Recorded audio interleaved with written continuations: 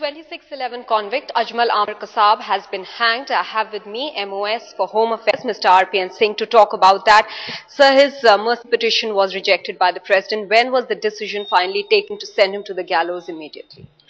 Well, after the mercy petition was rejected by the President, all legal proceedings that take place after that were followed, and then he was finally hanged on the 21st.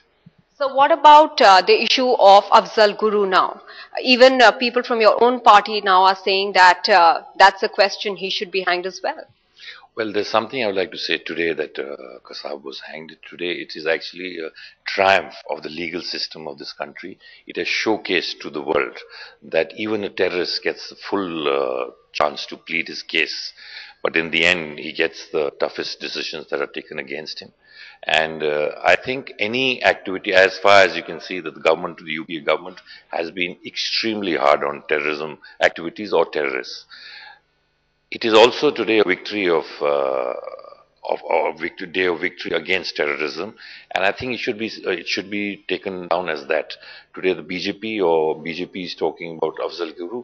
The Congress has reiterated many times over that we will take the apt decision. The there were 16 cases pending with the President. I think he has sent back 12.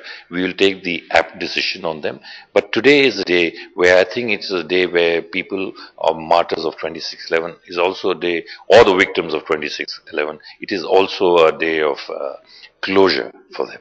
So was Pakistan informed about this decision, and what was their response? My senior minister in his briefing in the morning said that we sent a letter to the Pakistan High Commissioner, but I think they did not accept that letter. We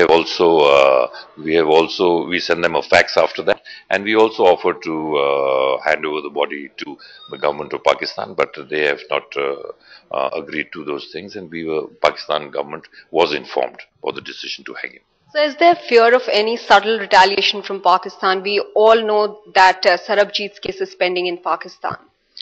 I think today, be it our neighbors or be it any country in the world should be supporting acts against terrorism, and I think Pakistan will also view it in that manner, and I think they should be viewing it in that manner, that it is anyone who does terrorism activities against any country will do that. Our plea against Sarabjit still stands with the Pakistan government. That will take up from our MEA has already initiated talks on that, and that will continue. What happens to Rahman Malik's trip to India now? That has already been postponed because of the forthcoming parliament session. That has nothing to do with Ajmal Kasab's hanging? No, that was anyway, the legal proceedings were taking place, and I think because of, as you know, Parliament begins tomorrow, that is why it's been postponed. Mr. RPN Singh, many thanks for speaking with Headlines Today. With camera person Shakil, this is Maha Siddiqui in Delhi for Headlines Today.